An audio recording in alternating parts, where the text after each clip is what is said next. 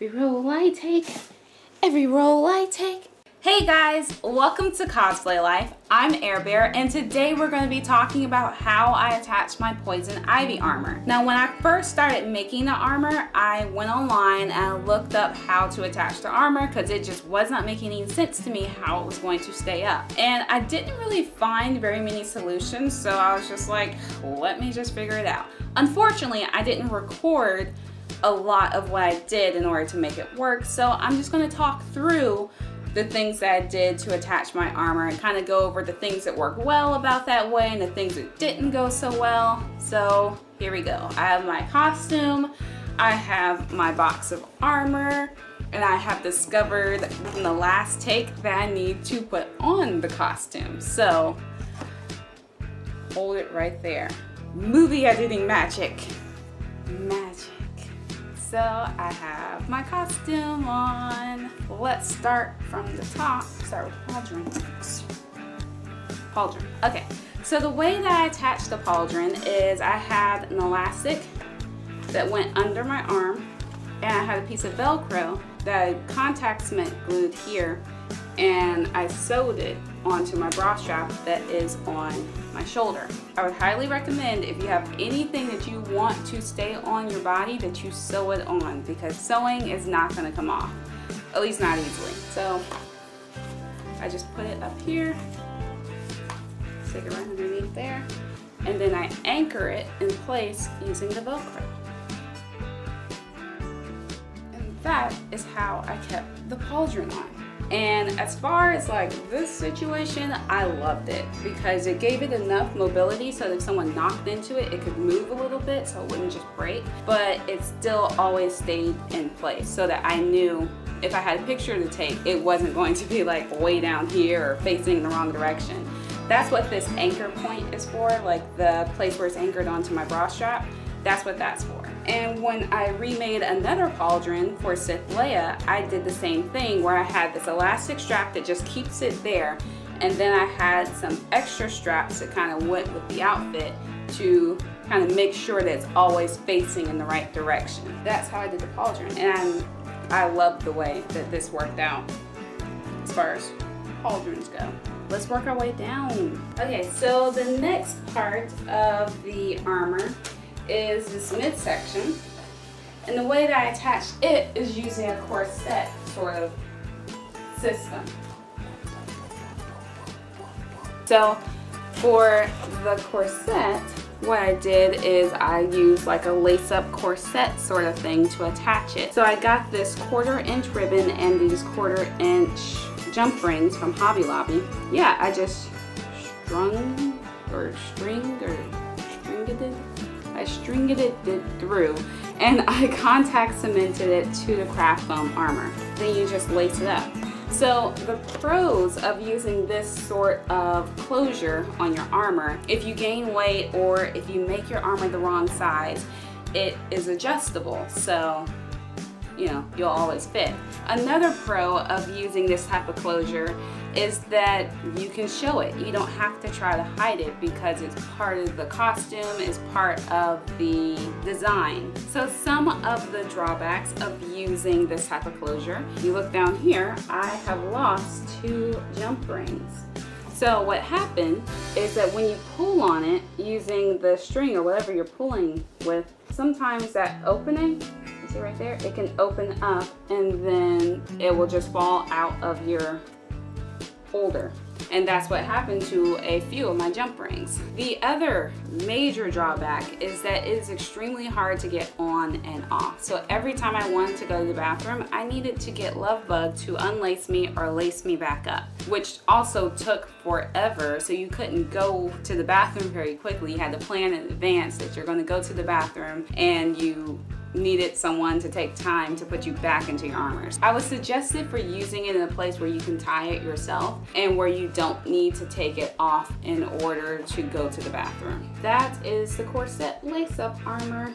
So the next piece of armor is the thigh armor. So I did the exact same thing with the jump rings and creating like a corset lace-up thing. I also had a piece of elastic about 1 inch thick on this side to work as kind of like a door hinge thingy. It wasn't really necessary. I could have used fabric because the 1-inch thick elastic with how short it is doesn't actually stretch that much. I used it in there to give me some stretch so that I could pull this tighter. Or I could have used thinner strips of elastic like this so that it actually did stretch, and just use more pieces of it, but you live and you learn. So that is how this was connected. However, when I put it on, it kept slipping down as I walked. So what I figured out is I needed something to tie it up with. So I attached this buckle and kind of made it part of the design of the costume to have this buckle attaching the armor to my clothing. This buckle did not work out so well. It worked to keep it up. It did work to keep it up. However, because it's made out of leather, it came off of my armor. And I realize now that I need to glue this furry piece on, not the leather part, because leather does not hot glue. Lesson to learn there. Fake leather and leather do not hot glue. You have to hot glue the piece that's underneath, that furry piece, and that will stick. See, this piece, completely gone. I don't even know where it is.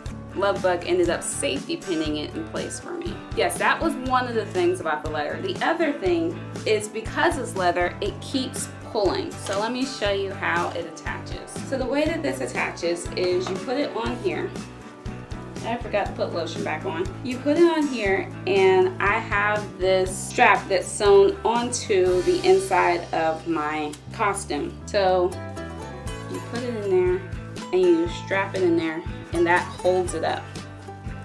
It keeps it from falling. Sort of, like in theory, it keeps it from falling. What actually happens is that over time, it pulls. And so you constantly have to keep pulling this to retighten it. Because over time, it's going to pull, and it's going to pull, and it's going to pull until it's eventually too low. And then you have to retighten it.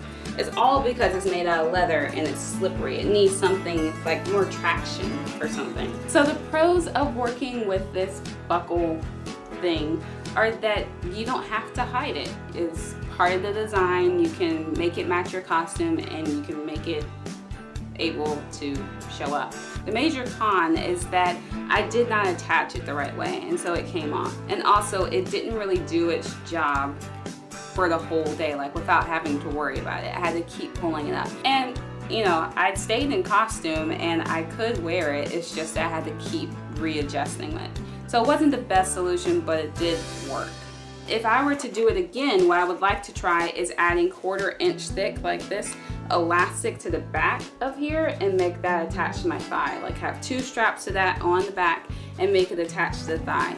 And then I had this idea that you can put like vines over the elastic to cover up the elastic, and just do it super tight so it stays in place and kind of stays where it needs to be a little bit better. So that is the thigh armor. So the next piece of armor is the shin guard leg piece. Flip it on there.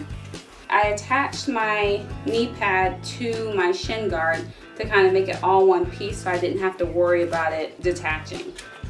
And I would highly recommend doing that, like going ahead and attaching your knee piece to your shin piece so that it's all one piece, and you can just do a piece of elastic right here to keep it in place. Again, I had that lace up corset thing and elastic on the other side. I also used this to keep up the leg armor because it went there and it kind of just butted up against that and held it up a little bit. Some of the pros about this, about the way that I attach this, is all one piece, and you know it's going to stay together and stay in place. Yeah, that's the only pro. So one of the things that did not work out so well with this armor is that the elastic became detached on one of the pieces and almost attached on the other one. So Lovebug ended up having to safety pin it into the craft foam. I hot glued it on, which is not the way to attach it. If you're going to be putting a lot of pressure on it, you probably should contact cement it on, and then that will hold it in place better.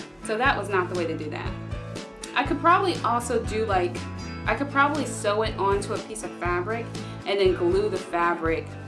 Yes, I could do that. Okay, so what I could do is make like a giant knee bracelet with this thing and sew the fabric onto the elastic and then glue the elastic to, no, glue the fabric to the back of the knee pad so that it's all attached in just one giant piece.